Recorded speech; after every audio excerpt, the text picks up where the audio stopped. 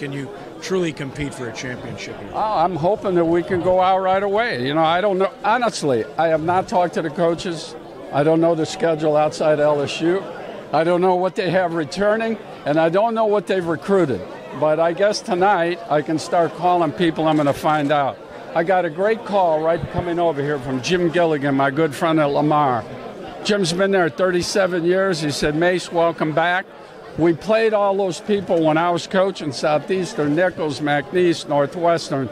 It's going to be fun. It's not going to be easy because that's a great conference. But, you know, I didn't take this job to lose, and hopefully we're going to go out and have a good time and do what we got to do. You were in your mid-40s. You left a great program at the time for a promotion of sorts.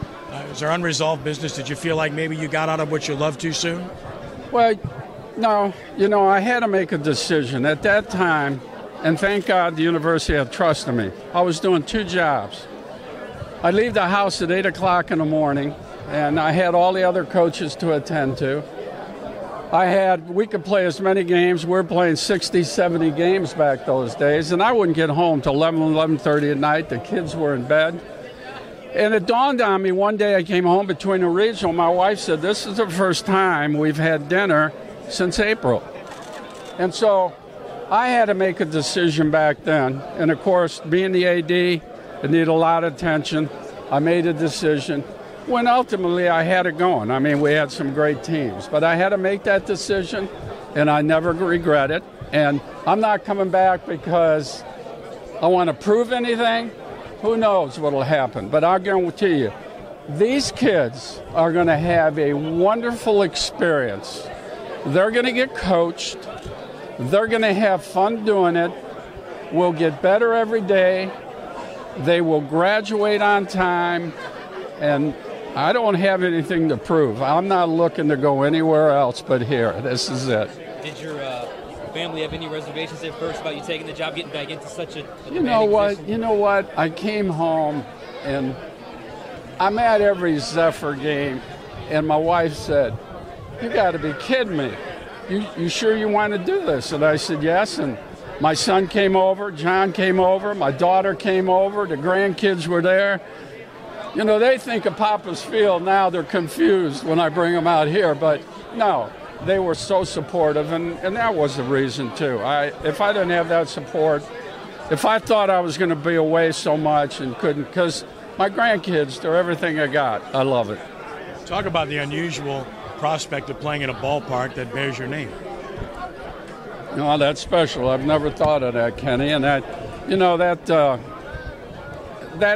I told Dr. Foss, it's a tremendous responsibility, and I appreciate them to even consider me for this job. And I accept that responsibility with a lot of pride. And, you know, these athletes, these kids, the Randy Bushes, the Tim Floyds, the people that have worked so hard for this university to make it what it is, we got to get it back. I've been around all these guys in pro ball, and invariably they came in and go, Mace, at the University of New Orleans, you guys used to have a pretty good program. What happened? Well, I don't know what happened, but I'm not worried about what happened. I'm worried about what's going to happen, and that's what we're going to do.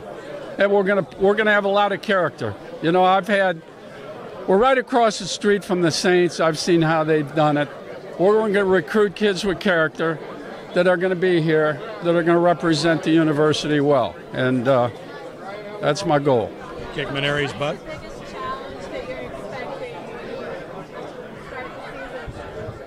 The biggest challenge, you know, I got some advice yesterday. It's really funny. Jack McKeon said, Mace, get some big sunglasses so they can't tell if you're asleep in the dugout. No.